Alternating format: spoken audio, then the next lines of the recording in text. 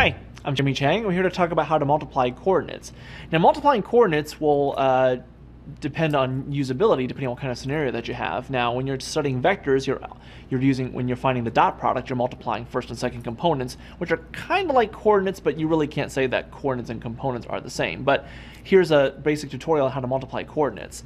Now, if you have, let's just say, 3, 4, and you multiply them by -1 and 5, the idea here is if you're going to multiply coordinates, you want to multiply the corresponding ones. In other words, don't intermingle between x and y. Multiply the x's with the x's and the y's with the y's.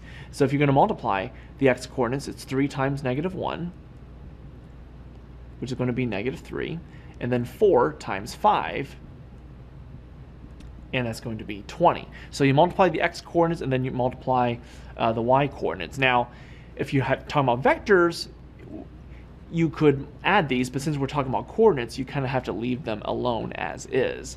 So bottom line is when you're multiplying coordinates, just multiply the x's and multiply the y's. So I'm Jimmy Chang, and that's how to multiply coordinates.